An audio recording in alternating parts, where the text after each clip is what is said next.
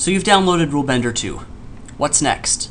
Well, the first thing to note is that RuleBender 2 is built on the Eclipse Rich Client Platform framework.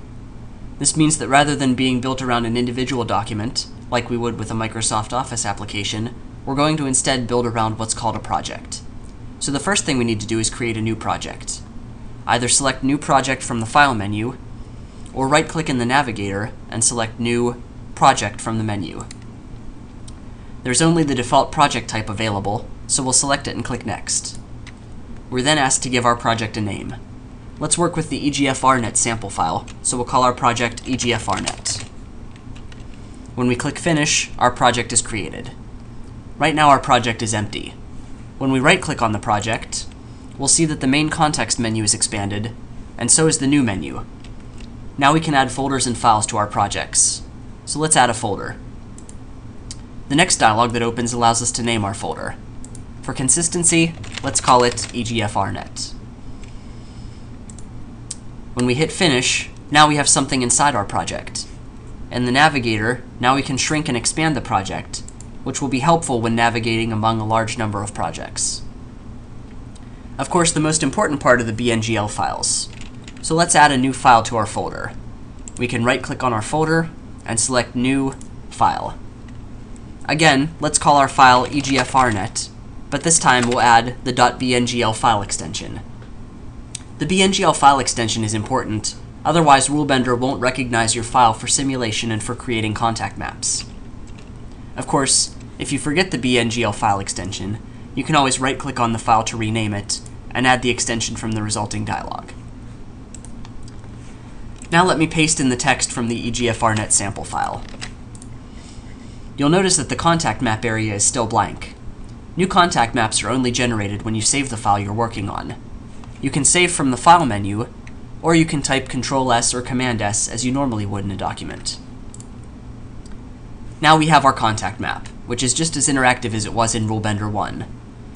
We can still drag nodes around to organize the layout to our liking.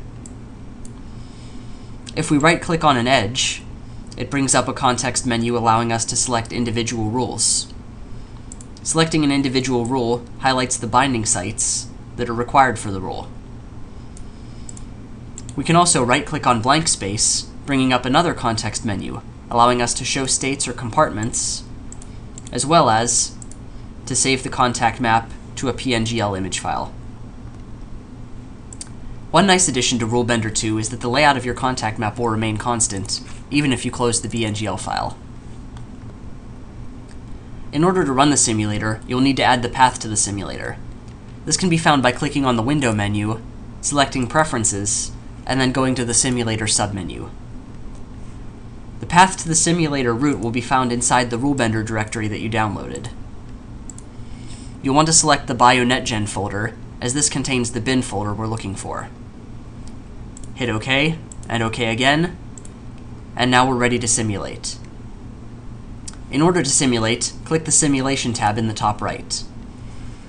Select the file you wish to simulate, and then click Run. The progress of the simulation is shown in the Progress tab in the bottom right, and also is logged to the console at the bottom.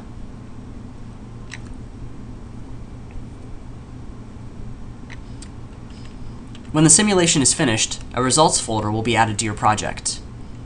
Expanding this folder will eventually lead you to a folder with a timestamp corresponding to when your simulation was run. Inside this folder, the CDAT and GDAT files contain the plots. You can add or reduce the number of lines shown on the graph by selecting checkboxes. You can also switch the axes of the graph between linear and logarithmic representations.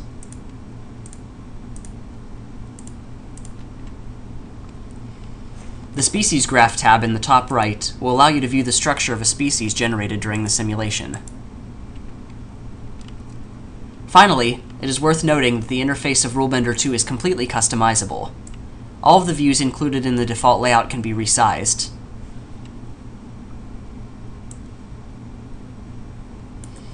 If you find that the default layout we provided does not work for you, you can drag the tabs of the views to new locations.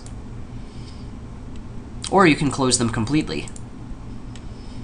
To restore a view that you've accidentally closed, click on the Window menu, drop down to Show View, and if the view that you're looking for is not listed, you can find it, along with plenty of other views built into RuleBender, in the Other menu. After clicking OK, the view will be restored directly to where it was closed. We hope that you enjoy using RuleBender 2, and we always appreciate any feedback.